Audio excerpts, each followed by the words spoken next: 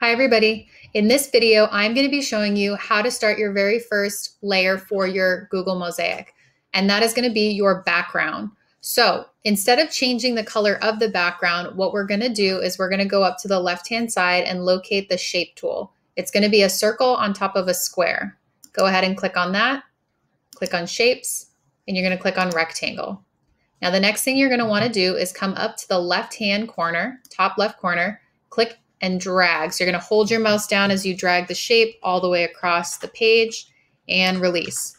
If you mess up or it's too small or too large, you can always adjust it using the little side tools, the little brackets. It's very easy to fix. And now the next step you're going to want to do is changing the color. The reason for that is when you start to create your little mosaic pieces, you want to make sure that when you remove your image, they'll still show up on a nice background.